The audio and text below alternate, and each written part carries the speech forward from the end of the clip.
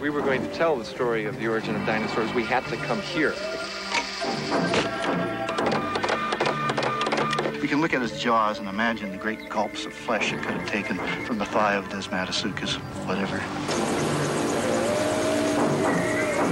What's striking about the fossils we find here is the incredible low diversity of species. I thought to myself, something's here. And Bob picked up a little dentary with teeth in it. He looked at it, and his mouth fell open, and he said, "You're right, Jack. This is a baby dinosaur."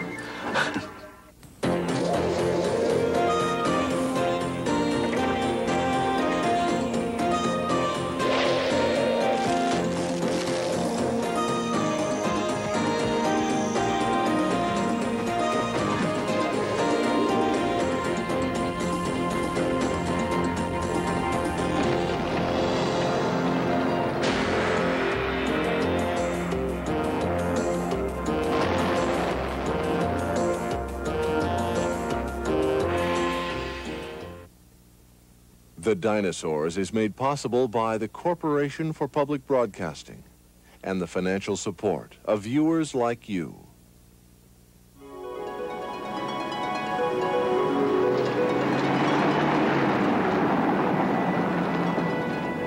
Only a handful of bones belonging to the earliest dinosaurs have ever been found, and they came from here, a desolate valley in northwestern Argentina in the foothills of the Andes Mountains. If more bones existed, this would be the place to look, where wind and rain have exposed Triassic rocks that are 230 million years old. In 1988, Paul Sereno, a young paleontologist from the University of Chicago, came here along with his Argentine colleagues. I'm sitting at the top of the Ischigualasto Formation. In these pale badlands that stretch behind me, we find the first remains of dinosaurs. In the slightly younger red rocks that tower behind me, we find the beginnings of the great diversity of dinosaurs that were later to take over the entire surface of the Earth. Over 30 years ago, in 1959, a few shards of bone had been scraped out of the Earth. But since then, no scientist had found anything of significance. And yet, Paul Sereno had a hunch. I knew that if we were going to tell the story of the origin of dinosaurs, we had to come here. But after 3 weeks of hard work, we hadn't found the specimen which would do the job. Then one day we went to this little area of badlands that we hadn't been to yet. It had been kind of hidden behind the other areas.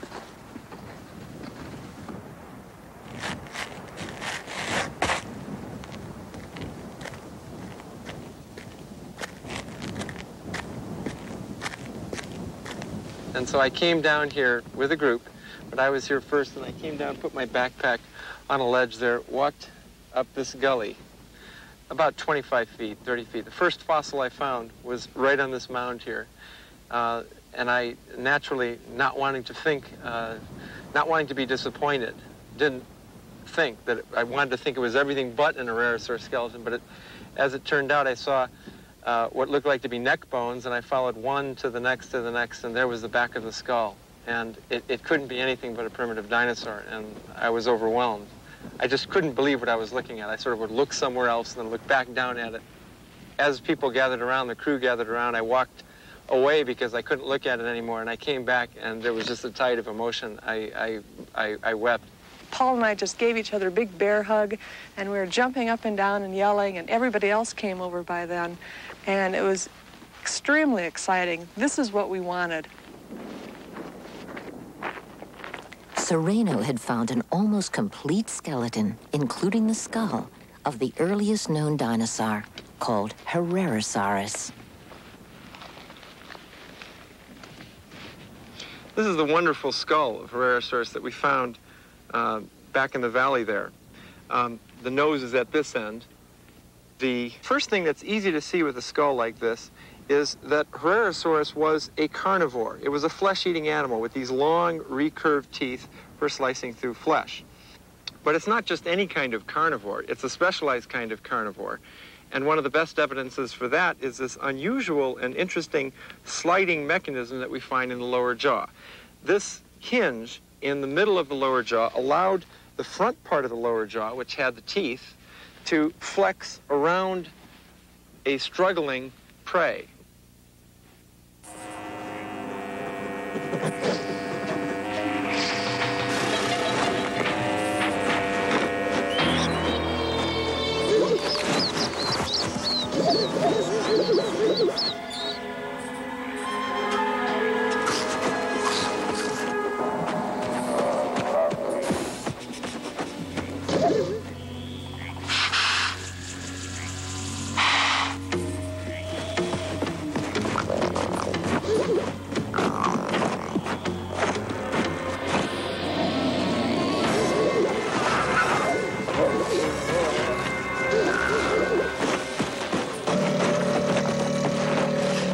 But Dinosaurs faced some stiff competition in the Triassic Age.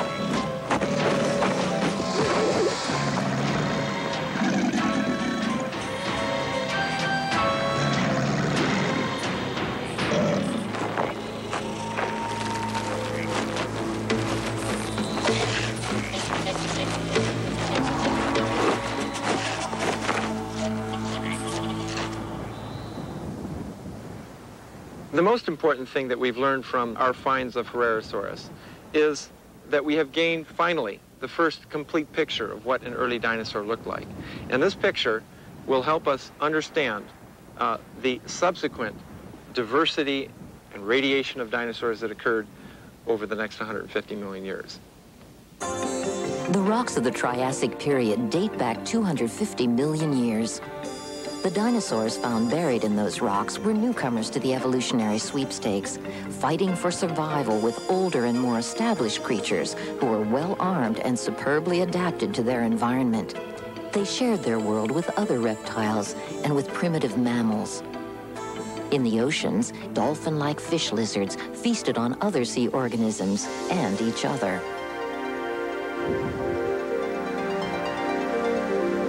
Traces of this Triassic world can be found here, hidden in the rocks of the petrified forest in Arizona.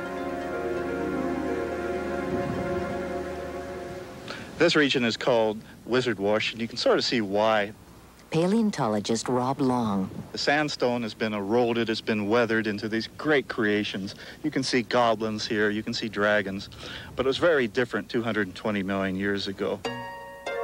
Long imagines the Triassic landscape like this: lush, wet areas, lakes and swamps, vast forests with myriad varieties of trees, some 120 to 150 feet high, and dominated by reptiles, including those who were doomed to extinction as dinosaurs gradually took over.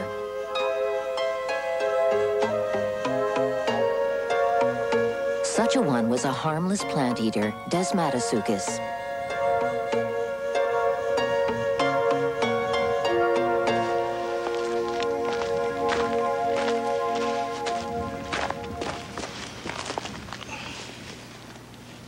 This is Desmatosaucus. Probably weighed about 1,000 pounds. He was one of the largest of the herbivores, or plant eaters, in the petrified forest. You can see he's rather peculiar looking. He has this funny looking snout, like a pig snout, with reason. He was a grubber. He'd stick his snout in the ooze, the mud, and pull out roots, bulbs, whatever. And you can see his teeth along here, peg-like, typical of a plant eater. But the most remarkable thing about this creature is its armor. You can see you get a series of great horns over the neck, and they develop into these almost Texas longhorn type spikes over the shoulders. Not only was the neck completely covered with armor, but all along the back you've got these rectangular plates, you've got these knobby, sort of horny plates, continuing all the way down to the tip of the tail. The underside of the animal was covered with plates. Even the limb elements were all covered with this armor. And there was a very good reason why this animal was so protected.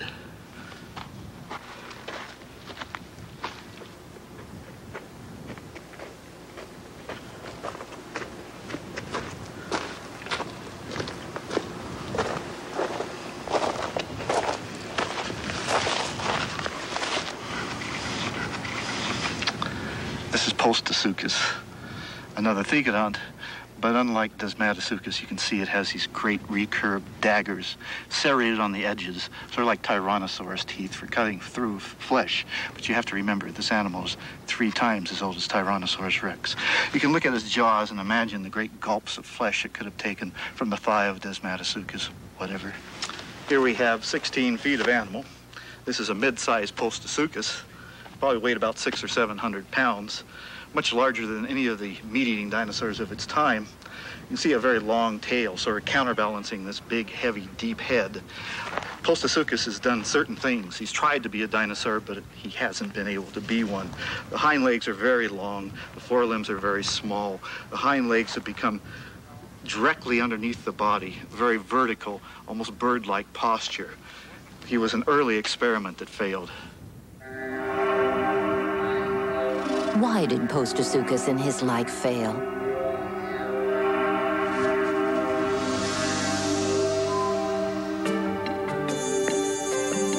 Doctors Neil Shubin of the University of Pennsylvania and Hans Sues of the Smithsonian Institution have come here to the Smithsonian's laboratories to find out how the first dinosaurs managed to beat out their competition. It's a puzzle. How could the relatively small upstarts of the Triassic period shoulder aside creatures as formidable as Postosuchus? A block of stone in the institution's research area contains a butcher's shop of shoulders, shanks, thigh bones, and jaws, most of them belonging to a diminutive early meat-eating dinosaur called Coelophysis. Probably the rest of these animals under there still. This is one of the smaller specimens in the block? Yes, definitely. They get considerably larger than that. So how many specimens are in this big block here? Oh, a dozen or so partial and complete skeletons, and there are probably going to be at least as many more as that. And you have a problem like figuring out which bones go with which, I mean. Yeah, exactly. And in the little block, there are at least 3 specimens, right? I mean. Yeah, here's a large individual. These are his hip bones here. We've already removed most of his leg bones, but there's his tail coming back toward me. And over here we have another individual with his leg folded up. There's his pelvis, his thigh bone, his lower leg, and his foot underneath here with toe bones coming down here with nice long claws on them. And in between is a little baby's skull. Here's his nose, and there's his teeth with his mouth is tightly closed. And we can even see some of the plates around his eye that are preserved in his orbit here. The skull's crushed, but it's in really good shape. You can see all the bones in his palate are preserved in here. There are a lot of reptiles running around in the late Triassic. What Coelophysis and the dinosaurs share is a stance which implies that they were very agile terrestrial animals. This stance involved moving the legs underneath the body, and in effect a bipedal posture. So that involves, adaptations of the leg and of the foot. In fact, some people have implied that this stance and then the ability to be a very sort of agile terrestrial organism enabled dinosaurs to take over the Earth, to be dominant forms over all the other archaic creatures that were around at the same time. Shubin's theory that early dinosaurs became faster on their feet than their Triassic relatives could explain some of their success, but was something else needed.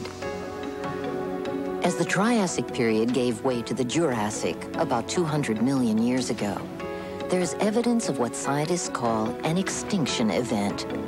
It appears that at every stage of evolution, changes in the ecosystem, catastrophic to some creatures, provide an opportunity for others. This is what may have happened with the dinosaurs. What caused the extinction event? We don't know. It could have been a meteorite or a volcanic eruption or disease. But whatever it was, it had a profound effect on life forms all over the world. Here we are on the shores of the Bay of Fundy, and in these rocks is contained... Neil Shubin is testing his lungs as well as his theories as he flies to the Bay of Fundy in Nova Scotia. The rocks here contain evidence of one of the largest extinction events of all time. On these cliffs, the Triassic-Jurassic boundary is visible as a white line. Below the line are rocks from the Triassic period, containing the remains of creatures from 250 million years ago. Above it are rocks from the Jurassic, containing younger animals, including dinosaurs.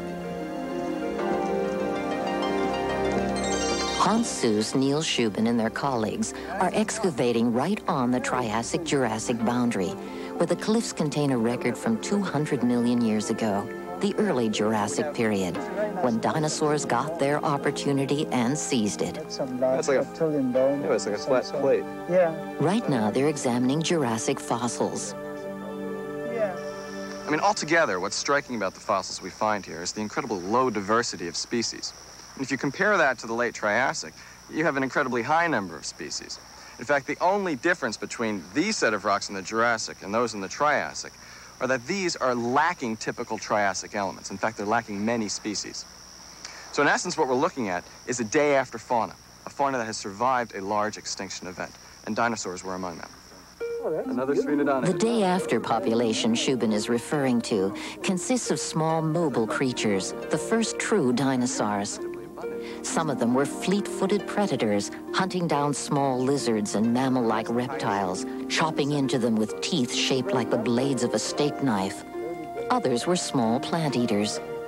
Their larger competitors had been mysteriously but irrevocably eliminated. The field was open.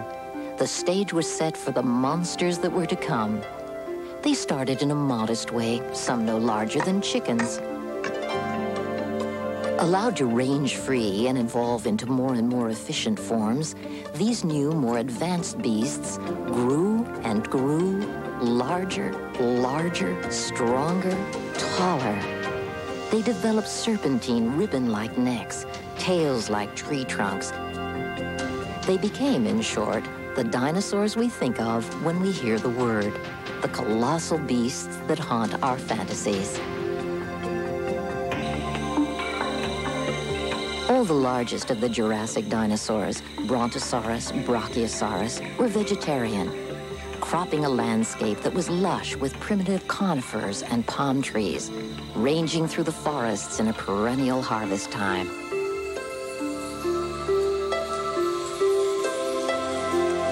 Among dinosaurs, plant eaters outnumbered meat eaters 20-1. Much of the vegetation that made up the dinosaurs' diet in the Jurassic period would be familiar to us today. At the Field Museum in Chicago, Peter Crane. Most of the plants that you see growing here behind me are representatives of the sorts of plants that would have been around during the age of dinosaurs, and particularly in the Upper Jurassic. We have ferns growing on the cliff. We have a large cycad growing over here on top of the cliff. Cycads are superficially like palms, but in fact they're a much more ancient group. They have a fossil record which goes back maybe 300 million years. And during the Mesozoic, during the age of dinosaurs, they were an extremely important part of the vegetation, represented by thousands of species and also very abundant. This superabundant jungle, with its succulent but slow-growing fronds and saplings, was under severe attack. The huge beasts that had evolved during the Jurassic period were relentless and voracious, capable of gulping down entire bushes at a time. Such a one was Brontosaurus. At the University of Wyoming's Geological Museum, paleontologist Robert Bacher. This is Brontosaurus. Brontosaurus and its kin were the largest plant-eating animals ever to have evolved on land. One of these guys will go 30 tons. That's as heavy as a whole herd of elephants. And a whole herd of elephants needs a whole lot of plant life to keep it going. How did an animal this big find enough vegetation to keep it fueled? It had a tripod. You see, Brontosaurus is balanced right at the hips. And Brontosaurus has 3 hind legs. It's got a right hind leg and a left hind leg. And running right down the middle is this magnificently muscled tail, which was just as big around and strong as either hind leg. So it could pivot back up on those 3 hind legs and send that long neck straight up into the foliage. Let's take it up to stage 2, 16 feet. Now what we're doing now, or what I'm doing, pretending my head is the head of a brontosaurus. And simply by raising the neck, I can get my brontosaur feeding apparatus 16 feet. Piece of cake. Let's take it up to the third stage, 34 feet. Now, by tilting up on its tripod arrangement, Brontosaurus can get its head up 28, 30, 32, even 34 feet. And at that height, it could find some greenery even during the worst part of the dry season. And during the wet season, why, it has its pick of the young shoots. And that's the way the age of Brontosaurus went. Feeding from ground level to middle level to top level of every conifer, harvesting the greenery in an incredibly effective way, never equaled, never surpassed.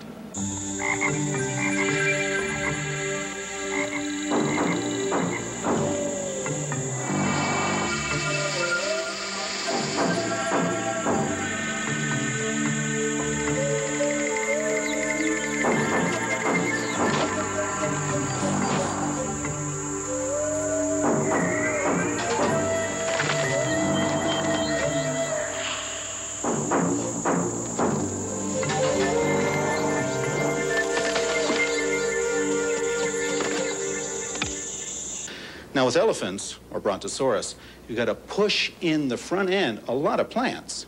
That's a formidable task for the chewing apparatus. Well, what do we have here? We've got a nice row of incisors, biting teeth. Now, they can crop off the leaves and branches. That's fine. But now we need chewing teeth back here, molars. And one paradox of Brontosaurus, there are no molars. There are no molars in any Brontosaur at all. Well, that's an interesting problem. The solution is 20 feet further aft. Bob Bacher has a theory about this process. The answer he favors involves the boiler-like guts of the beast, which he believes were adapted to form an ingenious system for pulverizing plant matter. Here we are in the Brontosaurus guts, and here we'll find the solution to the mystery of the missing molars. You see, right here, in the center of the guts would be a 400-pound gizzard, a muscular part of the stomach for chewing. How do we know Brontosaurus had a gizzard? Well, crocodiles are primitive brontosaur relatives. Crocs have gizzards. Birds are advanced brontosaur relatives. Birds have gizzards.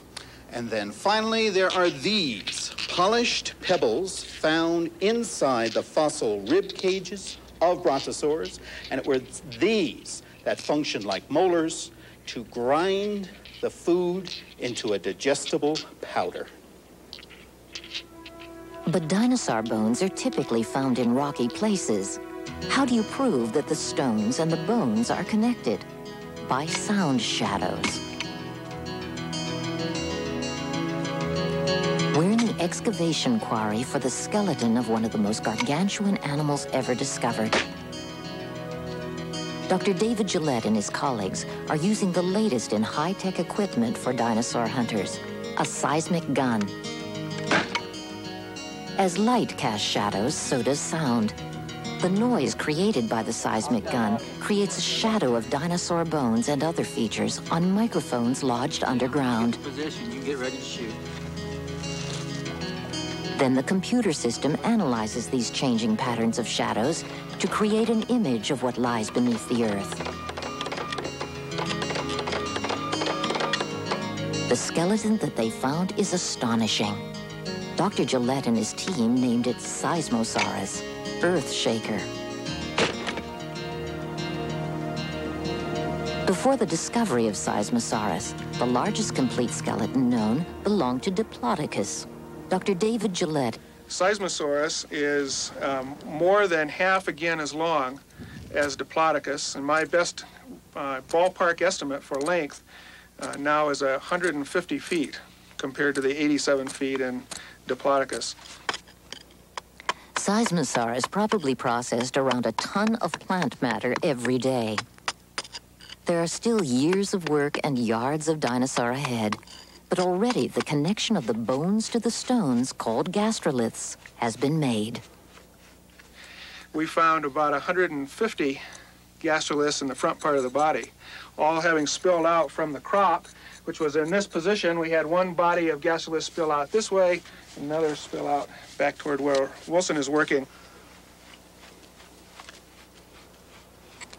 This is the first time scientists have seen such a close association of stone with rib bones. We think that the largest of the gastroliths here give us the minimum diameter for the throat, so that we have a feel for the plumbing that went into the digestive tract. Now, this was an interesting story until we found a problem, and that problem was this gastrolith, which is 4 or 5 times larger than the otherwise largest gastrolith in the set. This one is so large, in fact, that I think there's a good possibility that we can answer the extinction question for one dinosaur in particular, one individual. That's Seismosaurus. This gastrolith is so large that when he swallowed, it got caught in the throat, and he finally choked to death. What kind of plant could survive the attentions of such an awesome eating machine? It had to be something that reproduced quickly with a high survival rate. The fossil record shows that just such new, improved plants first appeared about 130 million years ago at the start of the Cretaceous period. Flowers. What we're looking at here on the screen is one of the very oldest flowers that we know in the fossil record. This one in particular is 95 million years old. The early Cretaceous period saw the first great spurt of evolution for flowers. They soon came to dominate all other kinds of plant life. Could there be a connection between this dominance and the rise of the new species of dinosaurs? These new species were low browsers, capable of mowing down acres of vegetation until only bare soil was left. Plants had to evolve forms that could reproduce faster and grow quicker, and this was what flowers are uniquely suited to do. Scientists think that here is an example of co-evolution. One spread, the other fed, and both flourished.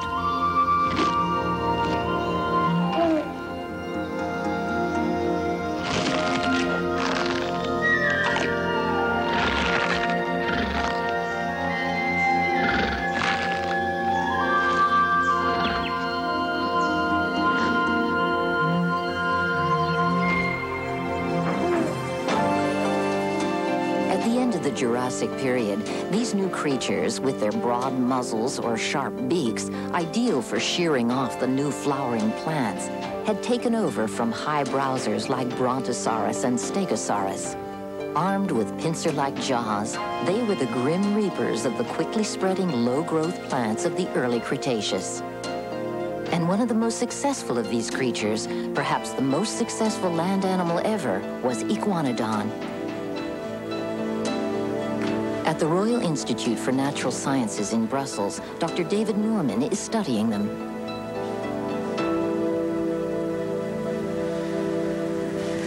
This is Iguanodon. It lived during the early Cretaceous, and by any standards, it was a phenomenally abundant animal. It's clearly one of the most abundant that lived at this time in Earth's history. As you see it here, it's not quite restored properly. The vertebral column should be more horizontal. So the animal actually, with its head, would have been a lower browser. It would have browsed on the lower part of the trees and on the low ferns and ground cover vegetation. But it fed on that in a most unique way. It had in fact developed a technique for processing plant food that no other reptile has ever developed. Chewing. The Institute for Natural Sciences has restored a group of iguanodons just as they were found in a Belgian mine in the 19th century. No gastroliths were found along with the bones, so they must have processed their food some other way, probably the way we do. Could Iguanodon chew? And if so, how well? Well, let's look at this skull, just to see what we can learn. At the front end of the jaws, there's a very sharp, roughly edged beak, which was ideal for nipping off pieces of vegetation. Behind that, you have this great big long row of powerful teeth with very steeply worn edges, which are ideal for chipping off and pounding up the plant food that they're eating.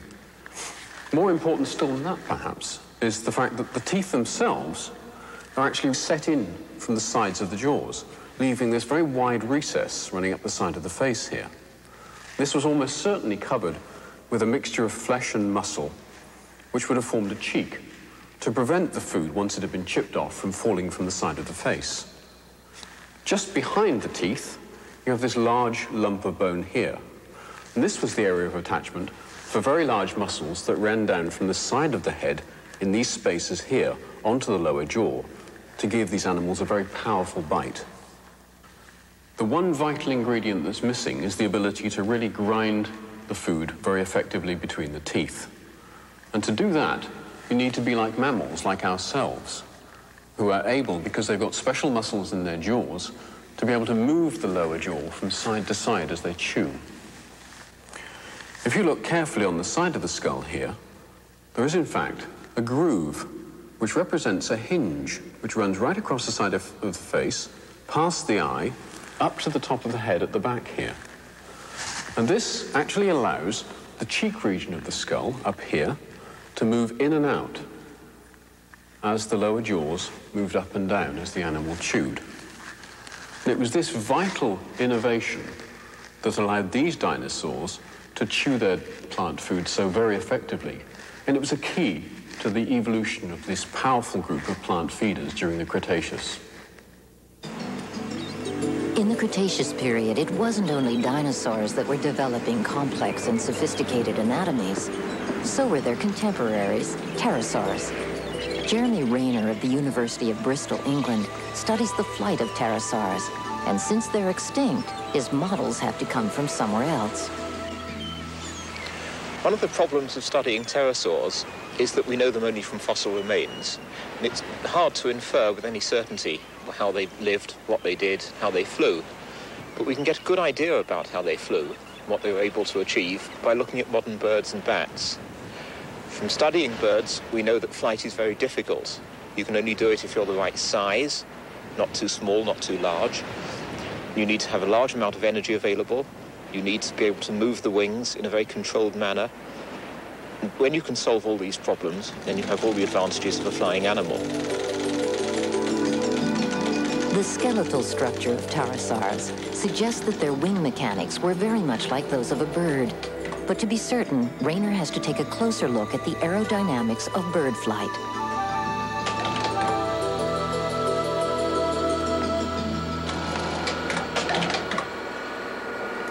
Exactly how do birds do it?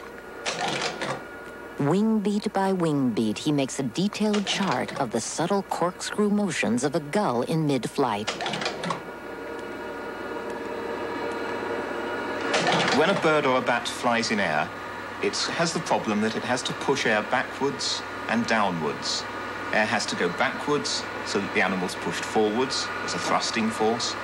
Air has to go down to support the weight. This is film of a slow-flying gull. During the first part of the stroke, in the downstroke, the wings are fully stretched. They're extended, and they're a flat aerodynamic surface. During the upstroke, the wings change shape slightly. They stay flat, but the wrist flexes so that the wingtips aren't as far away from the body as they were in the downstroke. By doing this, the animal can support its weight all the time, but still get a forward thrust. The striking feature of a pterosaur's wing is a very long finger bone, which is extended right out to the wing tip. As it flew, the wing had to change shape, and it did this by a sharp snap of the wrist. We can also see traces of fibers embedded in the wing, making long ridges that acted like birds' feathers and gave the wing aerodynamic structure. Indeed, it had to be so. If the pterosaur didn't have something of this kind, simply had a membrane or thin elastic wing, it wouldn't be able to support the aerodynamic forces. It simply couldn't fly. Rayner sees pterosaurs as powerful and efficient flying machines. In fact, by the Cretaceous period, some pterosaurs had achieved a size equivalent to a World War II fighter plane. While pterosaurs were getting bigger in the air, on the ground, dinosaurs were economizing in bulk. Here in the hills of northern Montana, paleontologist Jack Horner is studying the smallest versions of these creatures with the help of a band of volunteers. So, shall we go to work? When he was 7 years old, Horner found his first fossil bones on his family's Montana ranch. He's been hooked ever since. Well, get up here and tell me about it. Well, what is it? It's a bone. What kind of a bone? A tibia. From what? A hadrosaur. Is it from a baby? No. No, right. From an adult. So you know it's an adult duck-billed dinosaur, Mm-hmm. right? Yeah. And did it live here? Yeah. Did it die here? No. How do you know? Because if it died here, then you'd see all the rest around it. That's right. So it had So to it's come been down. scattered around, right? Yeah. See, you know more than you think you do.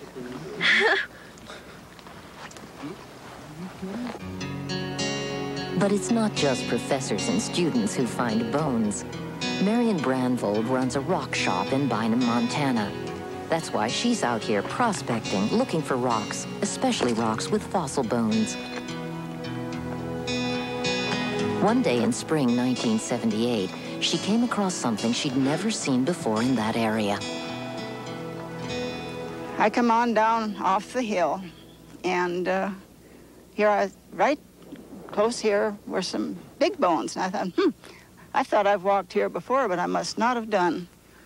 So I'm kind of excited about them, but then there was this odd little round place. Now it looks a lot different today. It's not anyway near the same. On the top were quite a few scattered small bones. Okay, them small bones were different than anything I had seen up in this area. That same year of 1978, Jack Horner took the summer off from Princeton University to go bone hunting with his friend Bob Michaela. As usual, one of their stops was the rock shop run by Marion Brandvold. They'd heard that Marion needed help identifying some fossil bones. So we got to looking around, and she had a lot of fossils in there, and a lot of them were misidentified, so we started identifying stuff for her, and she seemed to be real pleased about that. They asked me if I had any other bones that they could look at, and I said, well, we just found some little bones up on the hill. I said, we don't know just what they are. I looked at it, and I'm sure I had a surprised look in my face. Turned to Bob, and I said, Bob, do you know what I'm thinking? Bob says, yeah, I know what you're thinking. I was really excited. Bob and I were both really excited, but we were in a rock shop, and in rock shops they sell things. And so we were trying really hard to sort of contain our excitement. And I thought to myself, something's here I got to know about. And Bob picked up a little dentary with teeth in it, and he looked at it, and his mouth fell open, and he said, "You're right, Jack. This is a baby dinosaur." And I says, baby dinosaurs? Yes. We were very excited. 12 years later, every square foot of these Montana hills is the object of intense scientific scrutiny. When we first came here, there was a good little hill here, and it was on the surface of that hill that Marion had collected the parts of 4 skeletons. And when Bob and I came out, we began carefully excavating into the hill and began running into hundreds of other little bones. So we very carefully prepared down on the top of this hill, just excavating centimeter by centimeter, and we eventually found the remains of 15 baby dinosaurs. And then after examining them and deciding that they were all the same species, we came to a final conclusion that we were looking at a dinosaur nest. Horner's discoveries opened a window onto the daily lives of dinosaurs. Until then, there was nothing to show that dinosaurs were any different from turtles and frogs, whose approach to their eggs is lay 'em and leave 'em. But here, Horner found evidence of dinosaur nesting and other kinds of social behavior. Out here we can see a number of the myosaur nests. There's one, the 1978 nest, where the steel spike is. Then about 30 feet this way, the little hill, another one is, and then about 25 feet off to the right, is another one. There's 7 confirmed nests that we found out here, and possibly another one. As we began to find these things, we realized that first of all, the dinosaurs were apparently nesting in colonies, but we also realized that the nests were 25 to 30 feet apart, which is the length of an adult maiasaur. So it appears that the colonies were relatively dense, very much like some bird colonies where the distance between nests is equivalent to the body length of the animal. On a wind-swept Montana bluff, the tents of Horner and his team are laid out like giant dinosaur nests. Here, hugging the ground, Horner can begin to deduce what these remains of eggshells and hatchlings really tell us. In order to find these little baby dinosaurs and eggshell and things like that, you literally have to get down just as close to the ground as you can to see the things. What we have here is a place that we found embryonic dinosaurs, associated eggs, and some we believe are hatchlings. So, looking at dinosaurs that are 16 to 18 inches long, and the pieces, like their vertebrae and their toe bones and things like that, are literally microscopic in size.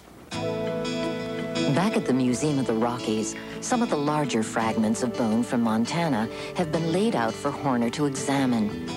They turn out to be the remains of a colony of dinosaurs belonging to a species that had evolved broad, flat bills, like ducks, to take advantage of low-growth vegetation.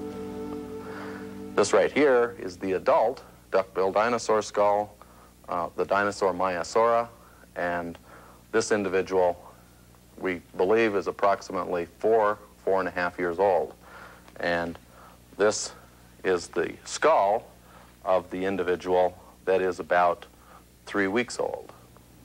Here was proof beyond a reasonable doubt that dinosaurs cared for their young. They nested. Putting all his research together, Horner creates a picture of life in a dinosaur nursery. We can get some really interesting clues about the behavior of dinosaurs when we look at some of the evidence from the nesting grounds. They really couldn't do much moving. They certainly couldn't get up and run around. It's possible that they could stand and walk a little bit, probably very wobbly. But it's very suggestive that they could not leave the nest and get their own food. And so all of this information together leads to the conclusion that the mother dinosaur, or a parent dinosaur, brought food to the young. And all this evidence of caretaking and nesting led Horner to name these dinosaurs Maiasaurs, good mother lizards.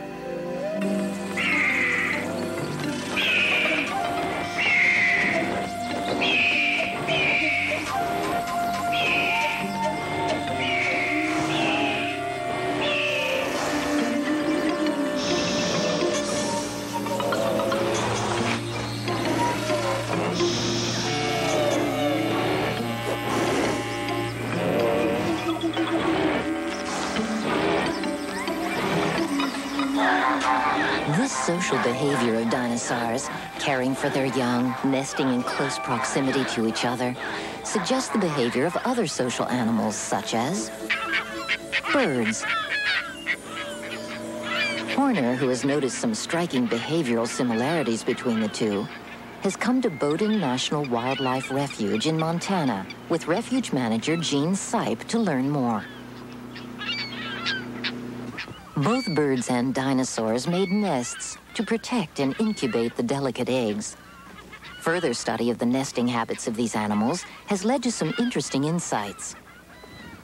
Horner has evidence which shows that the dinosaurs used the same nesting sites year after year. These finds call to mind pictures of a surprisingly social animal, a reptile that lived and traveled in organized groups. When we find the eggs, these dinosaurs would actually push their eggs down into sediment. And we can tell that there was at least a bowl-shaped depression that they were in, but we can't tell whether there was a mound. The eggs just hatched in from the sun, well, we think they may have covered the eggs with vegetation, so that you know, the rotting of the vegetation would have provided the heat for incubation. And then apparently the babies had just sort of popped the top off the egg after the vegetation was removed and they climb out. Horner believes that hatchlings stayed in groups within the colony, just as some ground-nesting birds do today, fed and protected by the parent animal. So it appears that these dinosaurs probably lived in little pods or groups, the babies, and were probably cared for by a few adults. And it appears that the adults would also defend them. Species of hadrosaurs probably could have made sounds to threaten predators or alert their young, and may even have banded together to repel threats from meat-eating theropods.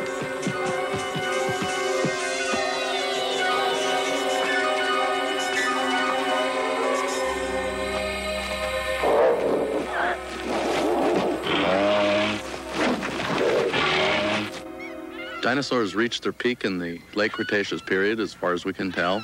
It's at that point where we have their greatest diversity. It was also a time when we at least see dinosaurs living in large nesting colonies, feeding their young, at least some of them. We also have good evidence that they were communicating with one another, and after nesting, we have very good evidence that they traveled in gigantic herds, or flocks if you want to call them that.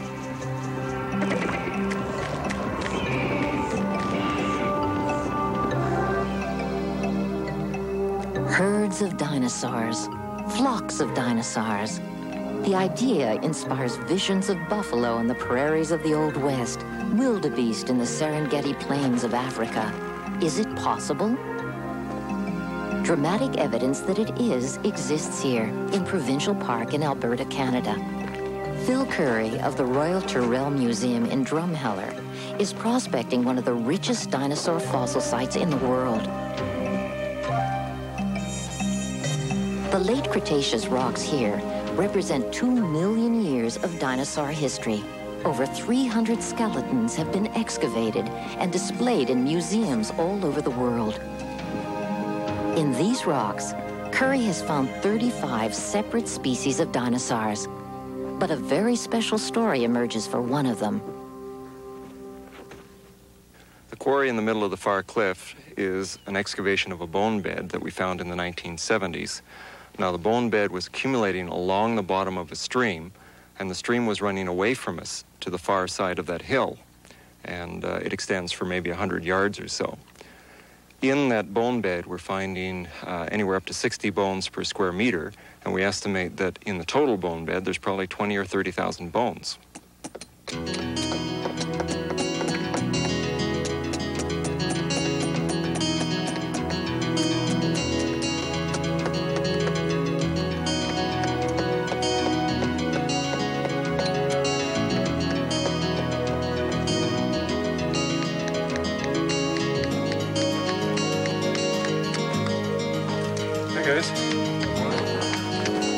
Today? Nice bird right here. I see you're working your way deeper now anyway.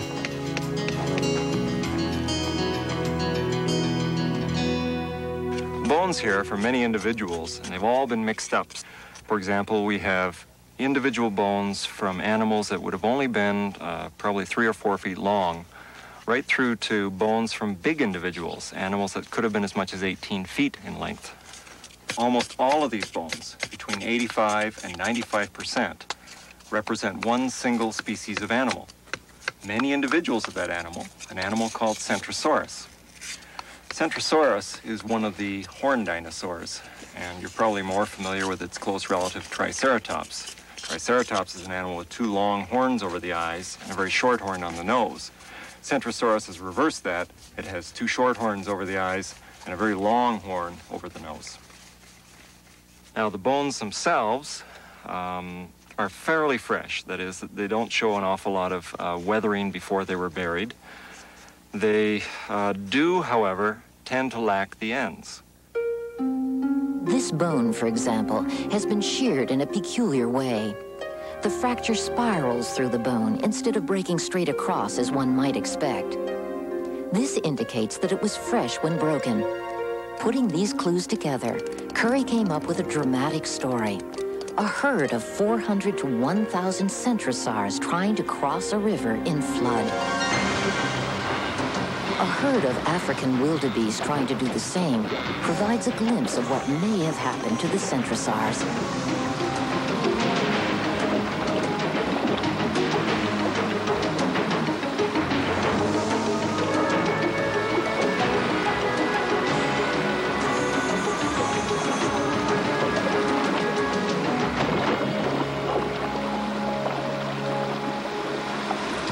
As individuals, they were probably good swimmers.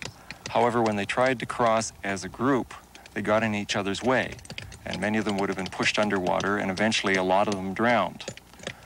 These drowned animals then floated downstream and would have been deposited on the point bars and the sandbars, or in this case, in an oxbow lake, essentially. And as the flood waters receded, the carcasses were left high and dry on the banks of the river. At that point, small and large carnivorous dinosaurs moved in to basically feast on something that was available to them. Phil Curry paints an incredible picture. Giant herds of centrosaurs roaming the land. But not all scientists are lucky enough to find an entire herd preserved in the fossil record. We do know, however, that Centrosaurus wasn't alone in its herding behavior. Indeed, its more famous cousin, Triceratops, probably did the same thing. Paleontologist David Fastovsky. If we saw a live Triceratops, what we'd see is a large animal, maybe the size of a large male bison or possibly even a large rhinoceros. It would be walking around on 4 legs, it would have a relatively short tail, and what it would have is 3 horns, 2 over the eyes and 1 on top of the nose. Triceratops was one of the last dinosaurs in the Age of Dinosaurs. It was also the largest member of its family. If you were to come into the Age of Dinosaurs, what you would see was herds of Triceratops roaming across this countryside. Also, you would have seen things like Tyrannosaurus rex, which would have been quite rare, and some duck-billed dinosaurs, which would have been more common. In the last 10 million years of the Cretaceous period, dinosaurs like Tyrannosaurus rex and Triceratops were among the 112 groups of dinosaurs that were flourishing. They inhabited the entire world. In this world, colonies of hadrosaurs and maiasaurs made their nests and cared for their hatchlings. The oceans were alive with graceful dolphin-like sea dragons, mosasaurs, ichthyosaurs, plesiosaurs. And above, pterosaurs and small feathered creatures glided through the air.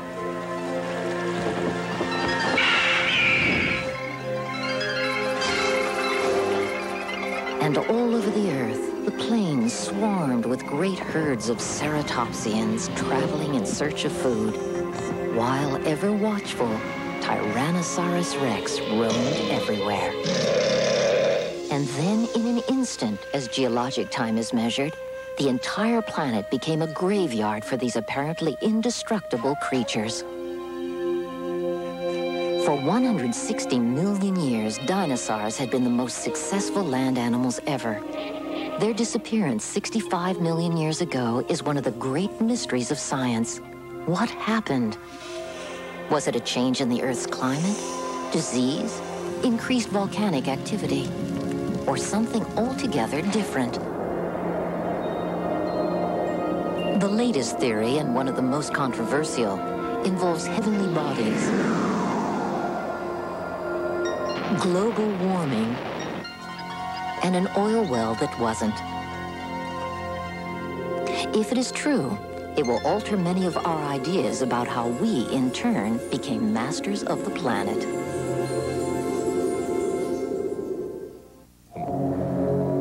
Tomorrow night on The Dinosaurs. The families of dinosaur species died out, no new species were formed, and they were gone. There's an occasional really bad day, when a huge rock falls out of the sky and makes terrible environmental disturbances.